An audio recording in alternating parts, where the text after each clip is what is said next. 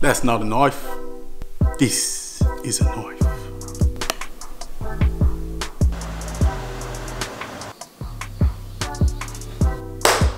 Greetings and salutations, good people. My name is OJ James Coach Jr. This is OJB Cooking. So today we're doing a little something different. I was gifted a set of Time Moon knives, so I figured I would unbox them with you and test these mugs out. First we'll get a close-up look at the knives and a little backstory on the brand, and then we go test these mugs out. Come on with me. Alright good people, welcome back. I appreciate y'all joining me for a little something different today. We're gonna unbox these good old Time Moon knives. This was sent to me as a Christmas gift from the company that I work for, you know what I mean?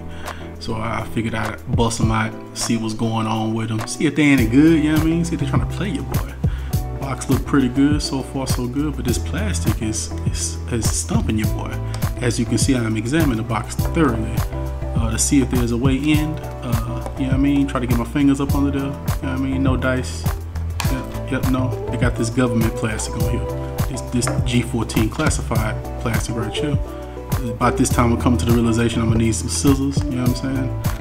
Which is very ironic, needed scissors to open a knife box. I wasn't lost on that. But as you can see, here they are, fully unboxed. They're a little dusty, you know what I mean? Had a little particulate. You know what I mean? Had to wrench them off before use, you know what I mean? Wipe them on down. Moon knives come from centuries old traditions. These knives are made in a small village in Thailand by talented blacksmith artisans. Used for everything in the kitchen, these hand-forged knives are made from carbon steel and wood and are truly countertop worthy. A blah blah blah blah blah blah blah blah blah blah blah blah blah verve culture. Pull them out the box real quick, let you get a look. Again, mad dusty. Gotta clean these boys off, which we will do right now. Alright, we're gonna start this off with just a little fun. You know what I mean? We'll drop this bell pepper on here to see if it cut right through. It did. On the first knife anyway. The second knife, no bueno. No good. Alright, let's get into it. Start off with a bell pepper, you know what I mean? I ain't trying to, do nothing fancy. I just really want to just see how it works. Also, I'm not a certified chef, so I don't really have like spectacular knife skills, but I'm alright. Yeah, this feeling real good right here. Yeah, I like this. I like this one. Alright, let's see what this boy here talking about. He's starting off good, bro. A little better. Alright, so what I'm noticing off the rip is the initial curve of the knife towards the front of it is much sharper than the actual broad curve of the knife as it extends on through. The rocking nature, I think if the knife was sharpened appropriately, we'd be in the game. But as you can see, look how sharp that front blade is. It's cutting some nice thin slices. Move on to a carrot. Back to our flat edge knife. Yeah, I like that. So far, so good.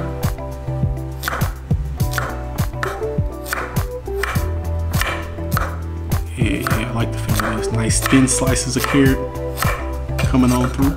Switch it up. See what this rocking action is looking like. Yeah, it's not terrible. I don't love it, but it's not terrible. Did get it done. We'll move on to some green onion. As you can see, making very nice work of that. The rocking action, not as impressive. Again, I would probably stick with this flat edge. Now we got our sweet potato. Sweet potato is a notorious hard. Ooh, look how beautiful and clean that went through. Check this out. Eat. I gotta tell y'all, man, I've sliced a lot of sweet potatoes. This knife is making pretty good work of it. I'm moderately impressed. Look how thin that is. Yeah. Now, of course, now we gotta move on to the big boy. Not as great. Not as great at all. Yeah, I think if once I take this one, over a whetstone sharpener for a bit, I think it'll be a lot better. Ooh, look at that. Now tomatoes are really big test because now tomatoes are super soft, and so you can squish them with your knife if your knife isn't sharp enough. But as you can see, this one's gliding right on through. And then we'll move on to the curve, boy. And yep, nope. Yeah. So as you can see, this knife is not as good as the other knife. I think it's just not as sharp, basically, which is a shame on them for sending out a dull knife. That's why they get somebody's finger cut off. But all in all, it is what it is. And I would just give you one more look at these, you know. Aesthetically, it's a pretty good looking knife. It's lightweight as well. You know, you can tell it's a decent grade of steel, and they were forged as opposed to just molded. You know, you definitely don't want a molded knife. You want it to be forged. You know, looks good on the countertop. You know, I'll definitely be using the one on the right, you know, in the future. Don't know about the other one. We'll see how it goes once I sharpen it, but you know, all in all, pretty good, especially for free 99. You feel me? Appreciate y'all joining me. All right, good people, moment of truth. I done tested them out, and I'm gonna tell you the truth. These knives, they're okay. They're not great, they're not bad.